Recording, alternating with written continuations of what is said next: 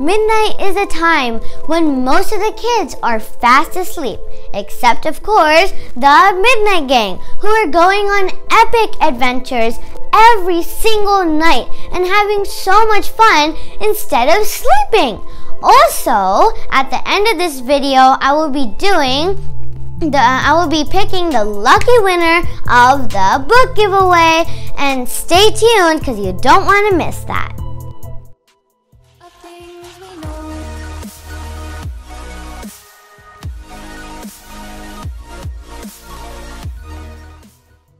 Welcome back to NPStation. Like I said, I will be reviewing the book The Midnight Gang, written by David Williams and also illustrated by Tony Ross. And a big shout out to Tony Ross for creating such amazing illustrations on each page, and they were so funny. And I really felt like I was part of the Midnight Gang too. That's how involved I was in this story. And hey, Mr. David Williams, is there an actual Midnight Gang in London? If there isn't, maybe you should think of creating one. And maybe include me too, because I would love to go on amazing adventures with the kids in this story. So, getting back to this book, the main character is Tom.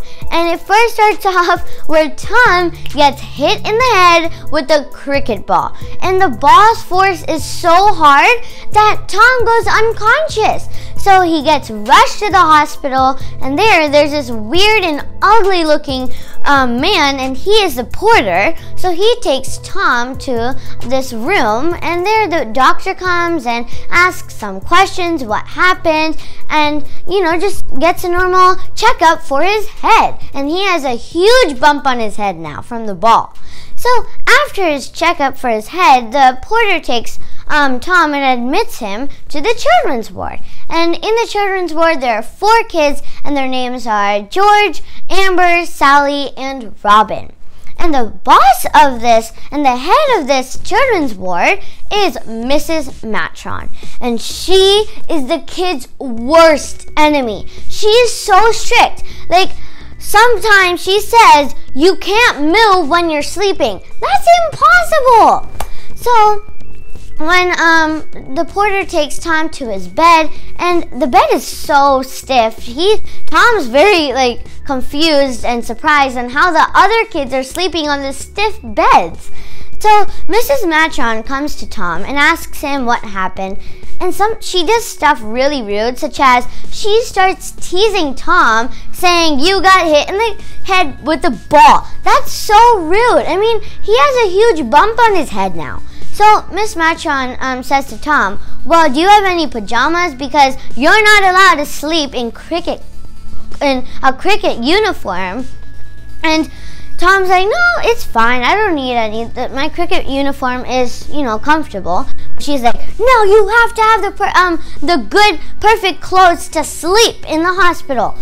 So she goes inside this room, and Tom's actually very confused because all the other kids are saying that she's really rude. But then now Mrs. Matron is giving Tom a pair of pajamas. So that's pretty nice. But when Mrs. Matron comes back from the room, she's hiding the pajamas behind her back. And she says, oh my God, Tom, I'm so sorry. I couldn't find anything for your size. But I did find a bunch of wonderful looking gowns that turned out to be your size. And I was thinking that maybe there were pajamas Tom's size. She just wanted to humiliate Tom. So she pulls out a pink frilly night dress out from behind her back and says, but you can wear this. And Tom's like, okay, no thanks. I love my cricket uniform. I'll just sleep with this. And she's like, no, you have to wear this pink frilly night dress. She forces him so much that she just throws the night dress to Tom and closes the curtain which is surrounding Tom's bed. And she says, get changed to Tom. So it turns out that Tom gets changed into this pink frilly nightdress. And when he opens the curtain, Miss Matron starts laughing so hard. And the kids do too, but they don't laugh out loud. They laugh in the inside, or else they might get in trouble. So now Tom is so embarrassed that he might have to walk around the hospital in a nightdress. And it's a girl's nightdress. So then he just goes with it and he lays in bed. After a few hours or so, Miss Matron says, "Lights out!" It's nighttime for them, for the kids. Now they have to sleep. So she says to George, "No eating chocolates, George. Your doctor has strictly told you, because he has this illness going on in his stomach where he can't eat any junk food or chocolates." So she says no eating chocolates to George and says if anyone talks or moves when they're sleeping, they'll be in big trouble. So she flicks off the lights and goes into her office. And in her office, there's this lamp there, and all the light is coming from her office. And also, there's windows in the children's ward. And this hospital is located in London. And the clock tower is there, and all the light is coming from the clock tower. And also, people in London call the clock tower the Big Ben. So, after a while, the clock tower starts chiming. So then that's the sign that it's midnight. So something really crazy happens. Tom starts hearing some, tin boxes. Like, those tin boxes that come from the stores? Well, he starts hearing the noises from the tin box. And then following from the tin box, there's some paper rustling. And it's no ordinary paper. It's candy wrappers. And Tom remembers what Mrs. Matron had told George. She said no eating chocolates. So Tom finds out that George is actually eating chocolates at night. So Tom asks George, whisper shouts to him, "Hey, please, can I have one? I'm starving." And he's like, "Shh." Tom asks, "Can I have one?" 2 more times, and all he gets as a response is, "Shh." But his last time he asks it, George actually responds finally, and he says, "Be quiet, Tom, you're gonna get me in trouble." And he might have said that too loud that the lights flicker on. And it turns out that Miss Matron had heard George, and she's like, "Who was talking? Now admit it. Was it you, George?" And George is like, "No." It turns out that his mouth is full of chocolate. So Miss Matron finds out that George is the one that was talking and also eating chocolate.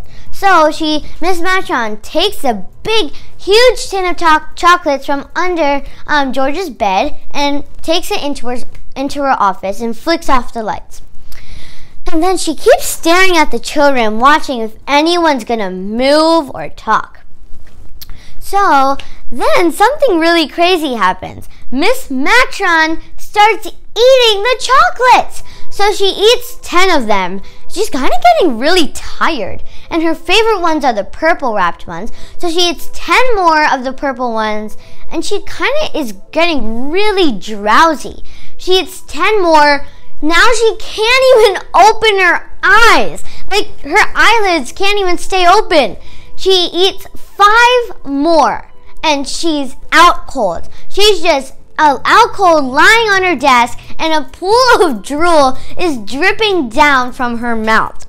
So George is like, "Yes, the plan worked." So now George and Robin, they actually get out of their beds. And Tom's like, "Guys, you're gonna get in trouble from Mrs. Matron again."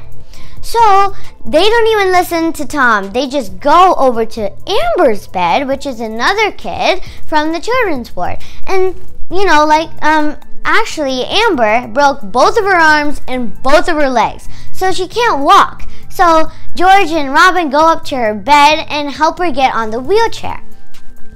And there they help her get on the wheelchair, and Tom's like, "Where are you guys going? I want to come with you." And they're like, "No, be quiet, Tom. We don't want to get in trouble again." So you know what they do? It's really crazy. They rush to the exit of the children's ward. And Tom really wants to get out of this hospital and he wants some action. So he's like, well, guys, wait up, I want to come with you. And before he even finished the sentence, they're out. They're out of the children's ward, and now he doesn't even know where they're going. So now Tom and Sally and Mrs. Matron are alone in the children's ward. So Tom really, like I said, wants some action. So he's really tempted to go follow George, Amber, and Robin, which is not a good idea because he might get in trouble. But he doesn't listen to his instinct. He just goes with it. He follows George, Amber, and Robin and goes out of the children's ward. And now Sally and Miss Matron are left alone. So now you won't believe what Tom finds out. Tom finds out that Amber, George, and Robin are part of the Midnight Gang. And guys, I said part. There's one more person that has joined this Midnight Gang, but I'm not going to reveal this in who that person is in this video. And you guys will probably never guess who it is unless you stay tuned to watch my part 2 video or get this amazing book. So now, guess what time it is? It's time for the giveaway. So yesterday was actually the last day to enter the giveaway to win the amazing book written by Debbie Manchico Florence, and the title is The Flamingo Keeper. And today I've actually already picked the lucky winner, and the winner is